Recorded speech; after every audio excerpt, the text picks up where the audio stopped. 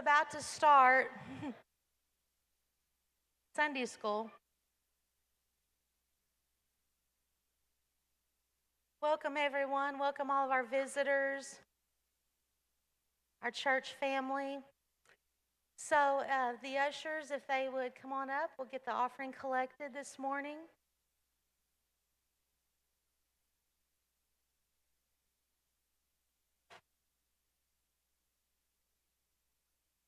I do have, wait, I just need to ask Brother Daniels. No, not you, the other one. Hey, Brother Daniels, I don't want to steal your glory, but I do have a joke, if you don't mind. Okay? While they're collecting the offering. So, what did Jonah's family say when he told them about what happened before reaching Nineveh?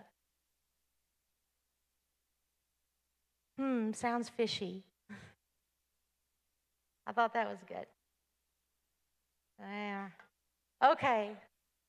So, last week, we started a new series. Erica did a wonderful job teaching on how to pray, and we're going to continue with that series today. Our lesson title is The Invitation to Pray.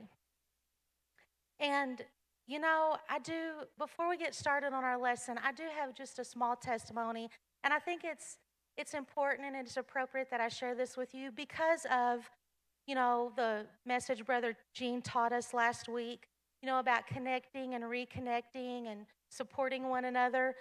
But, you know, Jade graduated from high school last month along with 7 or 8 other people.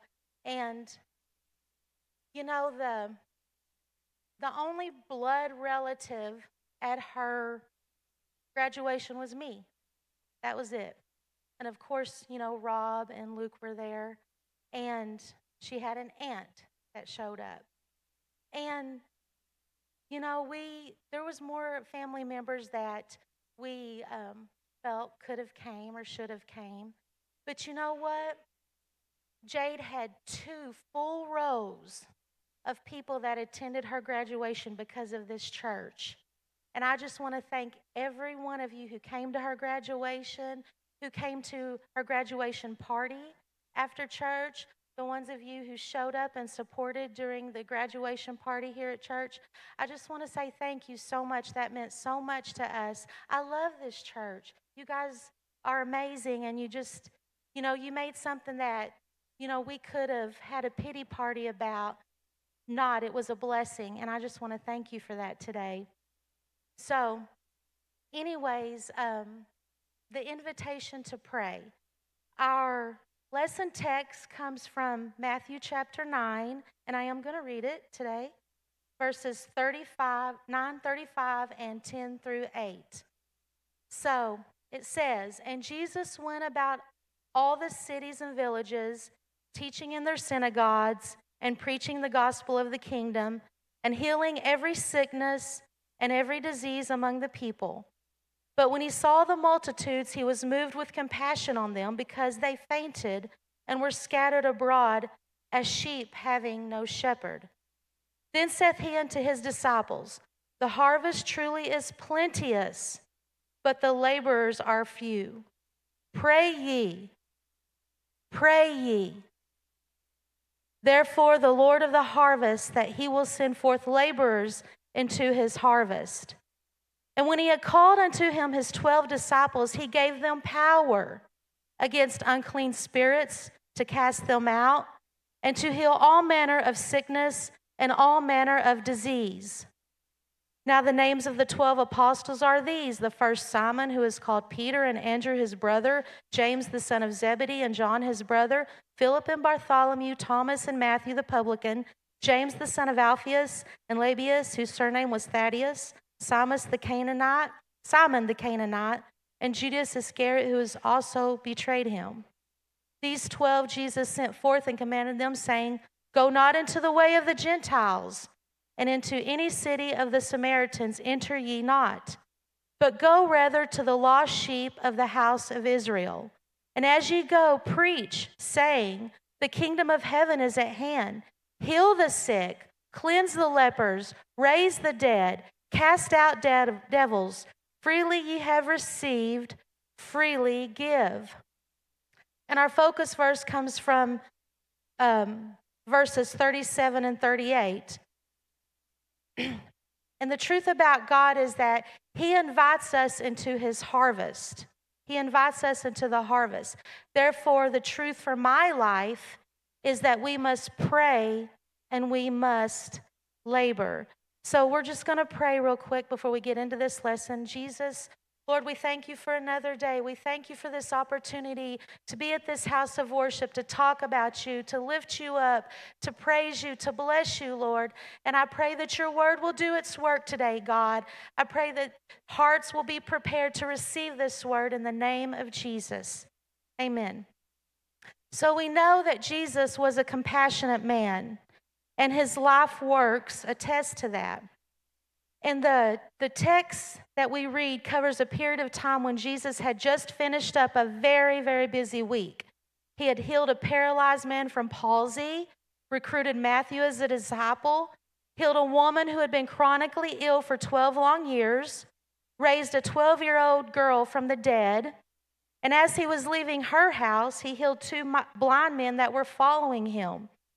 And as if that weren't enough, another crowd awaited him and presented him a mute man possessed with a devil. And of course, Jesus casts out the devil, heals the man, and he speaks. And everyone's amazed.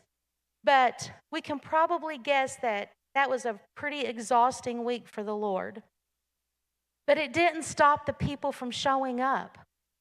You know, as he traveled to villages and synagogues, everywhere people were weary, in need, and scattered. And Matthew records it like sheep having no shepherd. And so when Jesus saw these people, he was moved with compassion. Their hurts, their needs, it hurt him. And he knew what every shepherd knows, that every sheep needs a shepherd. Psalm 79 and 13 says, "So we thy people and sheep of thy pasture will give thee thanks forever. We will show forth thy praise to all generations." 95 and 7, "For he is our God, and we are the people of his pasture and the sheep of his hand." 100 verse 3, "Know ye not that the Lord, he is God? It is not he that hath made us, and not we ourselves. We are his people and the sheep of his pasture." We are sheep in need of a shepherd. And Jesus made it clear in John 10, "I am the good shepherd, and the good shepherd giveth his life for the sheep." And just as they wondered and they needed Jesus back then, we still do so today. And so I ran across this little video probably a couple of years ago, and it just couldn't be more accurate when depicting the shepherd and sheep relationship. So I'm going to share it with you today, and then we'll just talk about it just a little bit.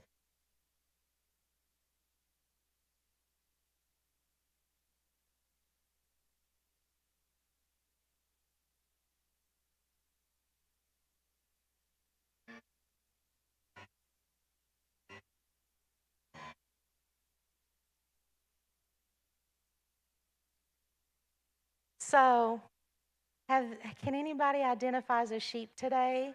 Say bah. Okay.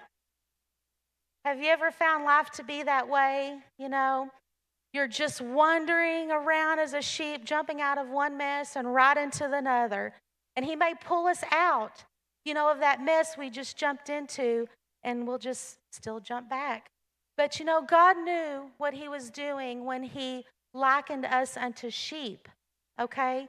There's an article that I came across in Christian Living, and it's called "Dumb, Directionless, and Defenseless." Does that sound familiar? Are any of you brave enough to identify with that? But I'm going to share with you what he wrote about sheep. It says, "Do a little bit of reading about sheep, and you'll soon see that they are not survivors. They are not strong and independent creatures, not proud hunters or fierce predators. They're actually kind of pathetic, entirely dependent upon a shepherd for at least 3 reasons. 2, have to do with the brain of the sheep, and one is related to its body. So this is a real news story that aptly tells the first reason sheep need a shepherd: because sheep are dumb.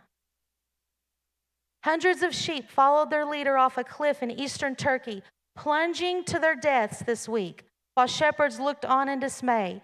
400 sheep fell 15 meters to their deaths in a ravine near Iran, but broke the fall of another 1,100 animals who survived.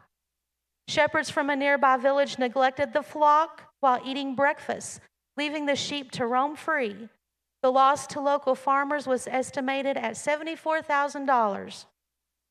One sheep wandered off a cliff, and 1,499 others just followed along. And can you picture it? 1,500 sheep, each walking off a cliff, one after the other. Soon they were piled so deep that the bottom ones were crushed to death, and the ones on top were just lying on a big, soft, downy pillow. It is completely absurd and tells us one important fact about sheep. And the first reason sheep absolutely need a shepherd: they are not the smartest animals in the world. In fact, they may well be just about the dumbest animals in the world. And here's the second reason sheep need a shepherd: they are directionless. Sheep are prone to wander. Even if you put them in an absolutely perfect environment with everything they need, if a shepherd doesn't manage them, if he doesn't micromanage them and keep them under constant surveillance, they will wander off and be lost. Sheep are also defenseless. Left to themselves, sheep will not and cannot last very long. Just about any other domesticated animal can be returned to the wild and will stand a fighting chance of survival, but not a sheep. Put a sheep in the wild and you've just given nature a snack. So there are different ways animals react when they perceive some kind of danger: fight, flight, and posture. So if you think about fight, a sheep gets frightened or sees that he's in danger. Maybe he sees a bear rambling towards him. What is he going to do? He doesn't have claws. He doesn't have fangs. He doesn't have venom. And he doesn't have spines or quills or large talons. He's got nothing to protect himself. Fighting is definitely out, but that's okay. There are a lot of animals that don't fight it out. How about flight? Just turn tail and run. That's a good defense mechanism. But unfortunately, sheep aren't fast. They certainly aren't agile, especially when their wool is long, and even more so when their wool is long and wet. And last I checked, they don't have wings. A sheep is not going to outrun or outfly a bear. The sheep will not fight, and it cannot flight. So far, it's looking pretty good for the bear. So how about posture? A dog will bark and growl and show his teeth to warn you away. A lion will roar. A rattlesnake, he'll shake his rattle, and a cat will arch his back and hiss. The best a sheep can do is bah. That's right. I don't think that a bear is going to be too intimidated. It is good reason that no one relies on a guard sheep to keep their property secure. So we know that sheep can't fight, they can't run away, they can't scare away. So what does a sheep do when danger comes? It flocks. When a bear approaches, the sheep will gather with others in a pack, and they'll run in circles in complete panic, just hoping that the bear will choose someone else. But without a shepherd to protect them, they'll be picked off and eaten one by one. Sheep are dumb and directionless and defenseless. So I guess when God says that we are sheep who need a shepherd, he doesn't mean it as a compliment to us. It is just a very realistic assessment of who we are and what we need. We are sheep who are completely dependent upon a shepherd. And to say that God is our shepherd and we are sheep is to humble ourselves, admitting what is true about us, and to elevate God, declaring what is true of him. So when you say, the Lord is my shepherd, you are saying something that that just ought to move your heart in praise and gratitude. To declare that God is your shepherd is to praise and glorify him, because God is the shepherd that stoops down and pulls us out of our mess, even knowing we may jump right back into it. And he cares for the poor. He cares for the lost. He cares for not so smart sheep like me and you. And these facts, they can be funny yet humbling as we really understand what fragile beings we are and how we have been designed to totally and completely depend on the Lord. You know, David, he gave us the perfect word picture for the shepherd-sheep relationship when he penned Psalms 23. And if you've ever walked through a season of loneliness or emptiness, nothingness, you feel vulnerable, you feel weak, you feel confused, or, maybe life has just changed so much that you came to the realization that truly the only thing that doesn't change is our Lord and his word. And you begin to understand that he is our rock, he is our firm foundation, he is our stability, he is our shepherd. This passage, it becomes so much more to you than a pretty picture on a wall or a verse well read that you recite it by heart, but it so accurately depicts the relationship between us and our Lord. And I think that it's always a good time to read and meditate on the truth of this word. The Lord is my shepherd, I shall not want. He maketh me to lie down in green pastures. He leadeth me beside the still waters.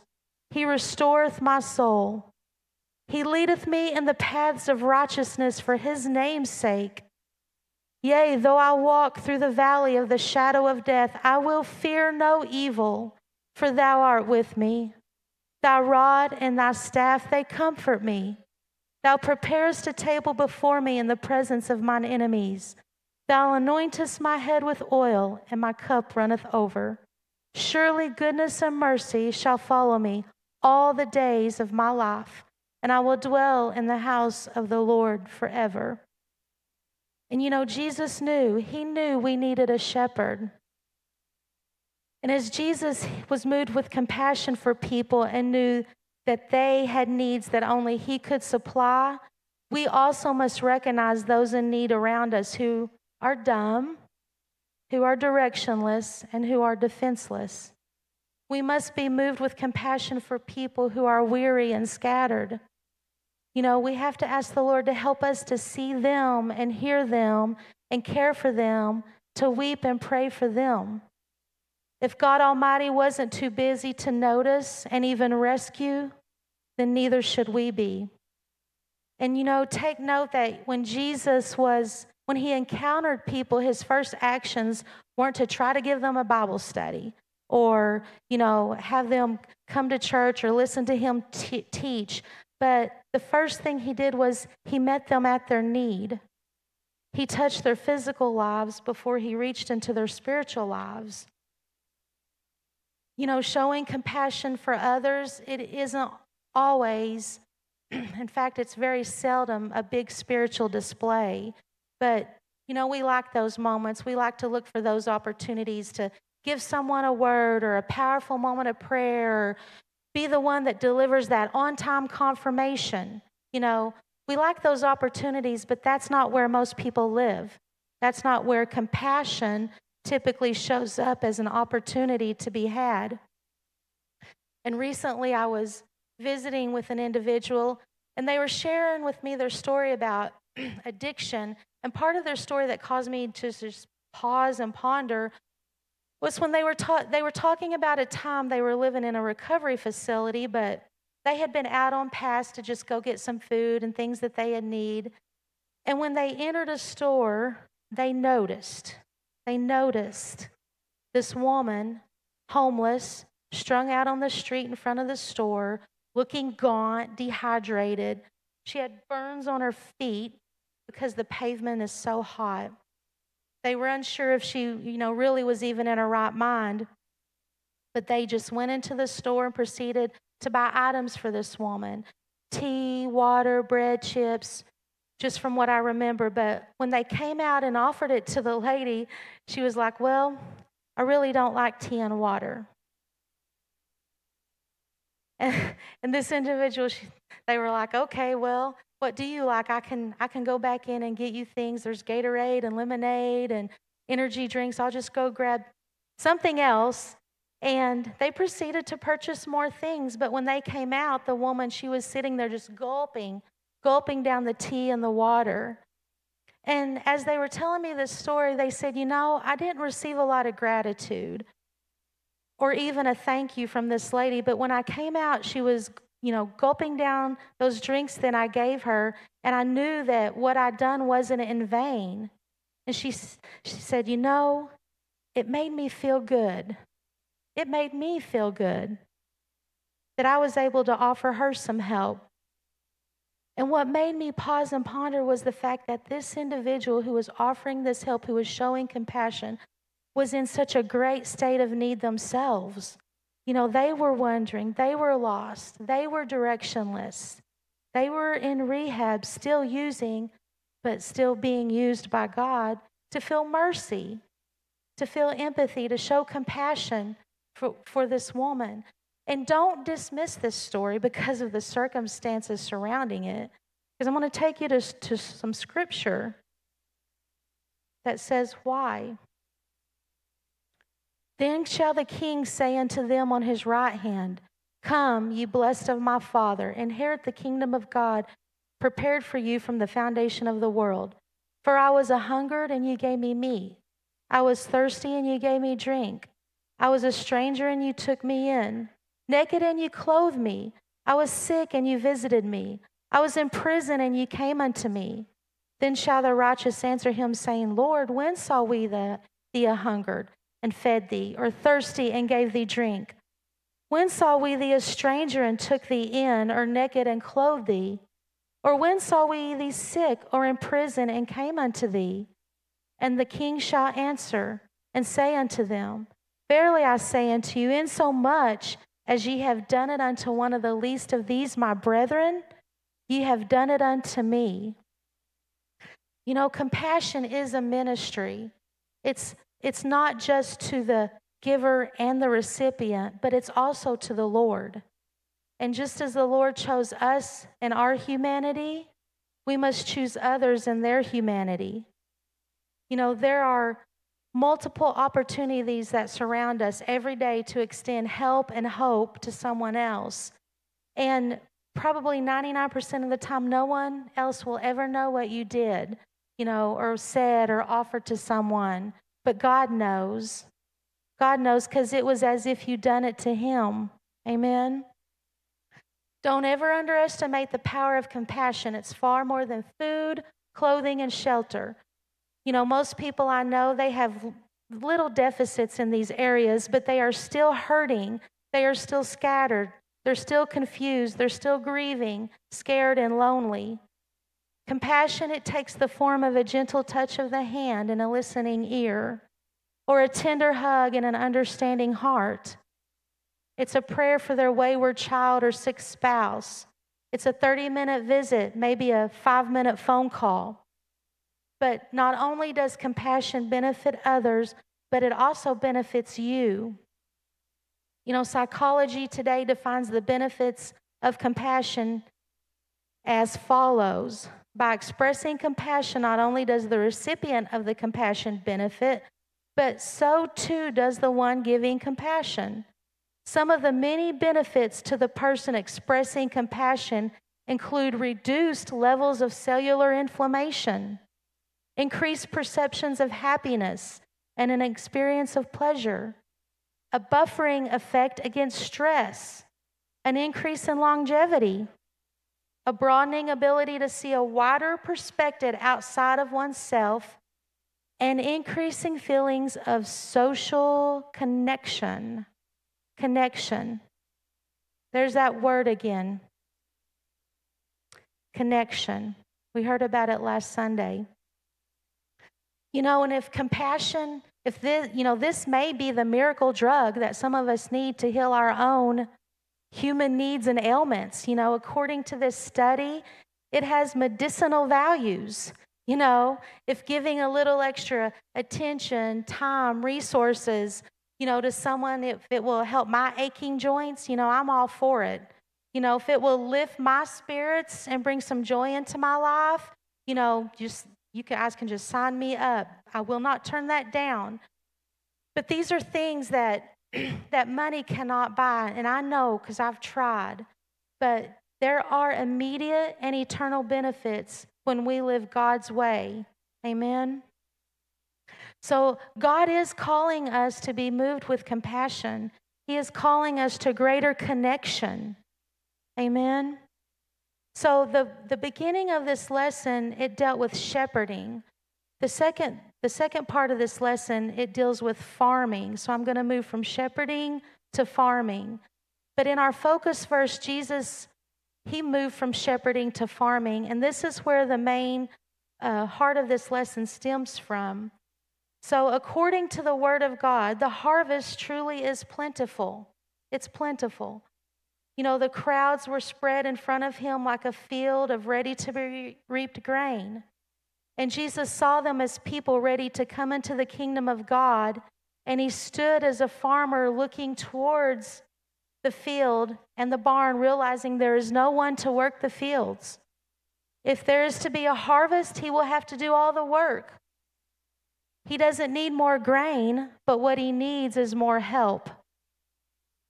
That is when Jesus made his request. The disciples listened as everyone was bringing their wish list to Jesus. Heal her, fix him, help them. We need food, we need healing, we need sight, we need deliverance. You name it, they needed it. But towards the end of a wearisome, busy week, Jesus had a request of his own. He turned to his disciples, and the King of Kings was about to ask for something from 12 very ordinary men.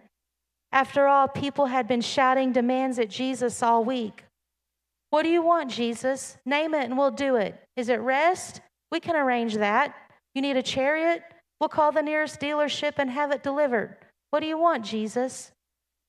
And the Lord, he softly said, according to Matthew 9:38, pray ye therefore the Lord of the harvest, that he will send forth the laborers into his harvest. The first step into reaching this bountiful harvest and filling the barn is to pray. We must pray for God to send forth laborers, including us, into the harvest. And I know some of you are involved in multiple ministries. Some of you may be just one, and some of you may be praying for direction, on how you can be involved in the kingdom. But no matter how busy you are already or not, there is one thing, I quote, one thing that we all can do, and we can pray. Back on April 7th, Pastor, he stood up here one Sunday, and he put forth a cry for help around the church. And just in case you don't remember, in case you weren't here, I'm going to play a snippet of that for you today.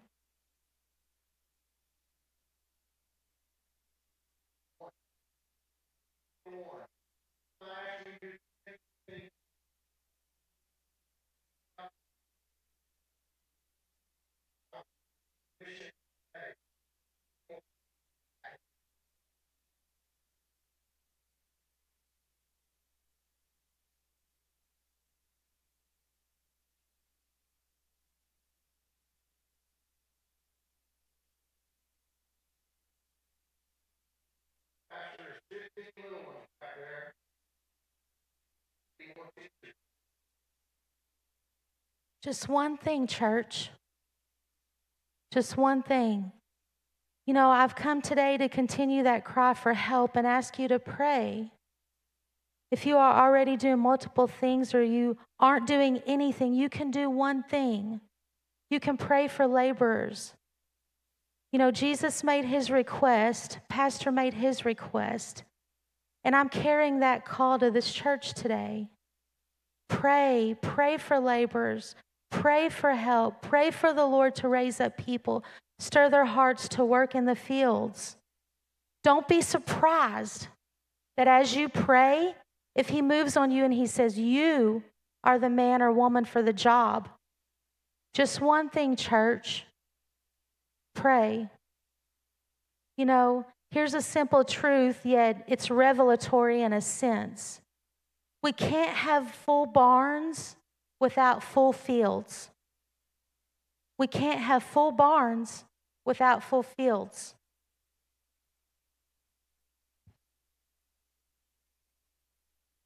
Pastor was once praying one Sunday morning before church for God to fill the house, send revival, fill the pews, Lord. And quickly the Lord convicted him and led him to pray for a full field, not just a full house. You know, it's impressive when there's not an empty seat in the house, when there's standing room only, and people have to park in the grass or in the front parking lot around here. That's a good problem, as we like to say, and it is. But God is pleased when the field is full, not just the barn. When his people are carrying the gospel into the world. When people hear and heed the call to give up their comforts of their home and they live in the life of a traveling evangelist or missionary. Maybe you can open up your home to a Bible study group, a prayer group, or just a place of fellowship and faith. He's not impressed with large youth groups, but he is impressed when students from any size youth group unlock their faith at school, or when you extend compassion and witness to your neighbor, or stop and pray and encourage those you work with. When our vision lifts from full barns to full fields, our prayers will shift and we will fulfill the request of Jesus and pray for the Lord to send laborers, to send us into the harvest. Just one thing, pray. This is an invitation to prayer. Jesus' prayer request still stands after 2,000 years. He is still calling us to pray for laborers in his field. The field is massive. According to Matthew 13:38, Jesus said, the field is the world. The field is across the street as well as across the world. It's our schools, our factories where we work, the bank, the shops where we shop. It's our home, where we live. And I feel confident in saying this is the most important field God has called us to labor in. We are first and foremost missionaries in our own homes. We are called to promote faith and serve those that we live with, those whom we love most, share our lives and our home with. So in all your laboring, don't neglect to labor for those whom God has committed into your care and brought into your life. You know, Sister Judy, our home, it is our number one field of ministry. And I want to give kudos to Sister Cheyenne. You know, she's really brought a great awareness, at least for me, into the world of missionary ministry. And I enjoy her monthly updates and the focus, you know, that probably otherwise it would never cross my mind. But as we pray for laborers, he often sends laborers to us because he loves every square inch of his field. You know, I've seen this happen so many times over the years. It happened at my former church. I've seen it happen here. But, you know, God will move people on in life, people who hold strategic positions, people who you can always depend on, and you think, how in the world are we going to make it without them? How will this get done? Who will do this now? And inevitably, God will send someone else who is just as much of a benefit to the assembly, or raise someone else up in the church that is fully capable of filling any void left by others. When we see that Jesus answered his own prayer request as he gathered his faithful yet sometimes faithless disciples around him and gave them their marching orders, but he also gave them power to cast out devils, unclean spirits, heal all sickness and disease. He was multiplying his reach by empowering his followers to do what he was doing. It's said often, but it's so true, as evidenced by this passage of Scripture. Whom he calls, he also equips. He's not going to leave us without the tools we need to gather in the harvest. He's given us his own Spirit to lead, guide, teach, and power. Power to do exploits even. Daniel 11:32, but the people that do know their God shall be strong and do exploits. Power to do greater things than he did, according to John 14:12. Verily, verily, I say unto you, he that believeth on me, the works that I shall do, he shall do also, and greater works than these, because I go to my Father. Our job is to answer the call. The Lord will provide the rest. He will provide us the spiritual authority to do what he was doing. And by doing this, he was exemplifying empowering leadership to his disciples, leaders who care more about the mission than recognition. Jesus, he didn't mind at all that Peter and Andrew could pray the prayer of faith and cast out demons, because he knew his work that he started would continue on far past Calvary. And we have been called and empowered by God to carry out his mission and make disciples for him.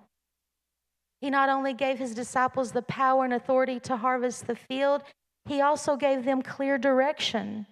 Matthew 10:5-6, after he gave them power, he said, go not into the way of the Gentiles, and into any city of the Samaritans enter ye not, but go rather to the lost sheep of the house of Israel. And although the disciples would eventually preach the gospel to the Gentiles and in Samaria, with God confirming his word in all those places, Jesus called them to start where they were. We are called to start where we are, in our homes, our jobs, in Salem, in Kinmundy, Iuka, Alma, in West Frankfort even. Start where you are. Clock in and say, yes, Lord, I will pray, I will labor, I will go. And it may seem glamorous traveling the world and sharing the gospel with people who speak another language, but before we do that, we are called to start right where we are. No one knows us like our family and friends, our co-workers. No one can see the transformation that God has wrought in our lives more than they will. I'm about done, but I do want to say this. When I first came to Salem, my goal, it was to work at Salem Township Hospital. That's where I was living. That's where I was going to church. And I wanted to become acquainted with the members of this community. I had an excellent resume and job history, and I just knew that's where I was going to land. But as I was job searching and turning in my resumes, I never once, not one time, received a call from Salem Hospital. Nothing. No inquiry, no email, you're not qualified, nothing. But I was immediately contacted by Good Sam. And ultimately, that's where I ended up, and I've been there for 12 years. And you know what? That's where I was supposed to be. That's where I was supposed to be. And come to think of it, he already had laborers at Salem Township Hospital. There were already people working there, that went to this church. He wanted me at Good Sam. And only God knows how many times I've had a patient or family member look at me and say, you're right where you're supposed to be. And only God knows, because I am not going to break confidence, but only God knows how many of your friends, your family, your sons, your daughters that I have met, I've had encounters with, I've had conversations with, I've prayed with people who are connected or were once connected to this church or even walked in the apostolic faith. For that matter, when I first moved here, people mistaken me for Sherry Tipsword. I can't tell you how many times I was asked if I used to play the piano down in Cesar or wherever that was. I said, no, that's not me. Now everybody thinks I'm her mother. But anyways, God gave me that job for reasons that far exceeds its abilities to pay my bills. And until he says otherwise, that's my field. Home is first. That's where I spend 40 hours a week. You know, that's where I labor. That's where I've been called to show compassion and to work the harvest that He has prepared. So if you would, let's stand. And today, I hope you choose to make a commitment to pray and answer the call to be a laborer in the harvest field.